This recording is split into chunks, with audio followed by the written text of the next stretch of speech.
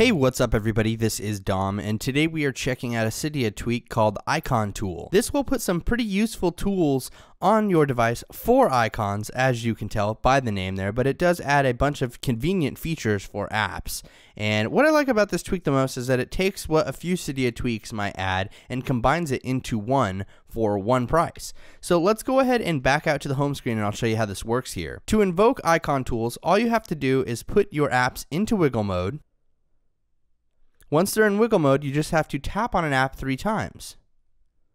And now that I've done that, you can see this little menu pull up. We have the option to open it in iFile, rename the icon, clear the badge, or launch it.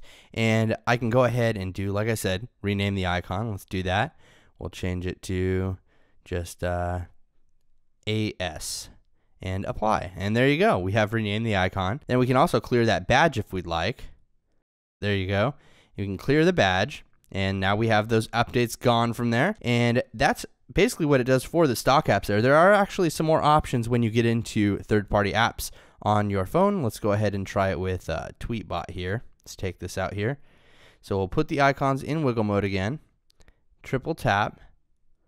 And we have a huge list, as you can see, pull up for that. We have open an iFile, rename, clear badge, launch, delete, clear caches, backup data, and restore data. So that'll actually allow you to backup and restore the app data here. So let's say you're playing, you're in level 32 on some cool game and you want to back up that app data and it doesn't have iCloud integration. So if you had to delete that app, you'd actually lose your place in the game, and this will allow you to save that kind of data. And we can also clear caches, which is very helpful because as you can see, Tweetbot is taking up 28.64 megabytes of space aside from its own space required to install the app.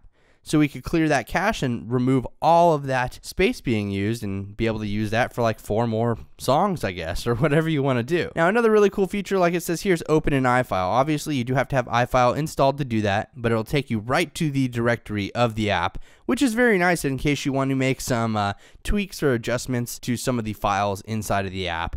Very, very useful tweak though. It does quite a bit, especially for the price tag. And in the settings app, you do have the option to set it to a double tap. If you'd like to activate it via double tap, you can just turn that on. We'll back out to the home screen here, and with a double tap in wiggle mode, we can pull up that menu. Same for another icon, and I actually like the double tap better than the triple tap. So this is Icon Tools, and I think it's a very useful tweak. It adds a whole bunch of functionality for one tweak that I've seen added with multiple tweaks. And like I said, it's $1. Go check it out. It's in the BigBoss repo, and be sure to let me know what you think in the comments below. Thanks again for watching, everybody. This is Dom, and have a great day.